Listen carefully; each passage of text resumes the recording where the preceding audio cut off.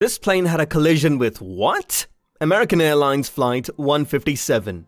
Operator: American Airlines. It was a date of 12th November 1995. The time was 00:55 EST. According to type, McDonnell Douglas MD-83. Number of registration, N566AA. Fatalities, 0 of 5 crew, 0 of 78 passengers. Aircraft fate, substantially damaged. Repaired. Airport places: departure, Chicago O'Hare International Airport, ILORD-KRD. United States, destination, Windsor Locks Bradley International Airport, CDBDL, KBDL, United States. What actually caused Flight 157 to collide? How it really happened, and most importantly, how it feels like being there? Let's find out. Hello everyone, welcome to Mayday Investigation, your aviation-friendly channel where we walk you through the high-profile air disasters to uncover how and why they happened. So subscribe now to climb into the cockpit and press the bell icon for an experience you won't soon forget. With that being said, let's take off.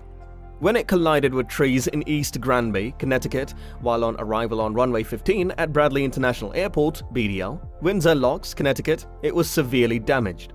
As it arrived short of the runway on grassy, flat terrain, the plane collided with an integrated navigation system antenna. Flight 1572 was a scheduled passenger flight operating under Title 14 Code of Federal Regulations, Part 121. The plane's airspeed began to drop, and it began a gradual descent. When the rain stopped, the first officer was able to see the runway. The right engine was also not maintaining full thrust, according to the captain, who shouted at 0056, "Tell him we're going down."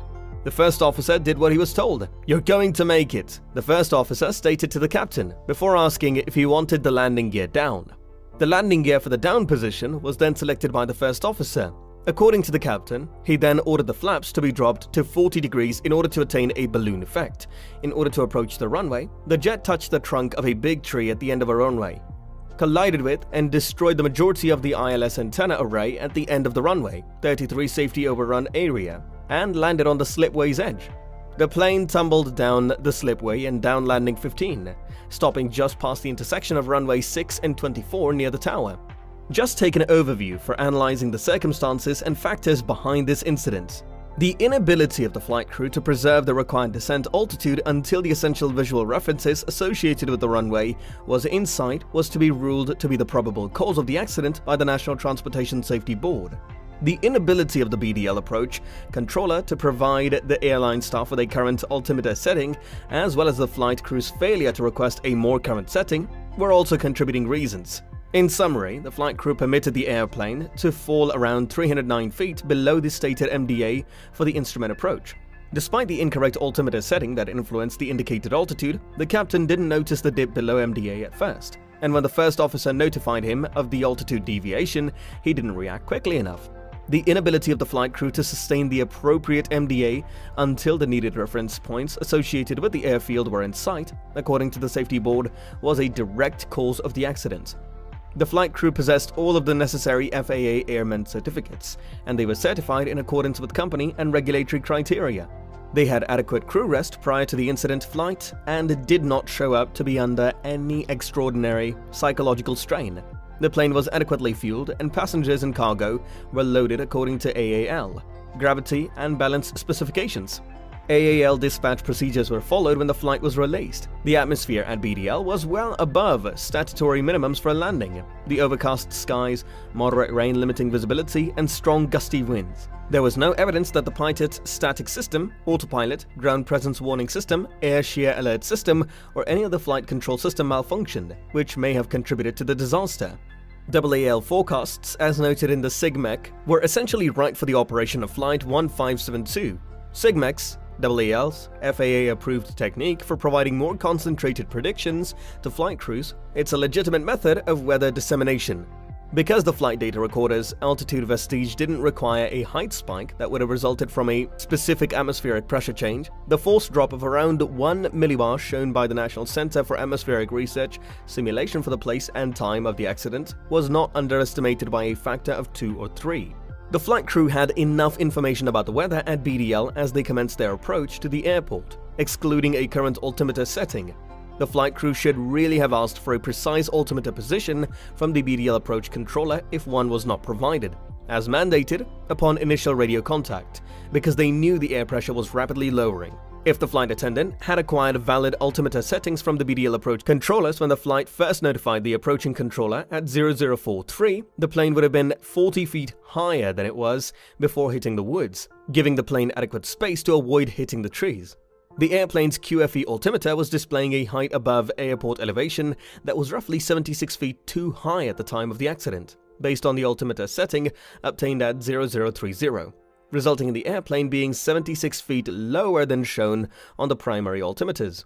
Although the flight crew did not use the most recent QNH setting in the standby altimeter, 29.40 inches of Hg, this error had no impact on the accident's sequence because flight staff had the completely right, and yet outdated QFE setting 29.23 inches Hg in the altimeters those who were using at the time of the accident.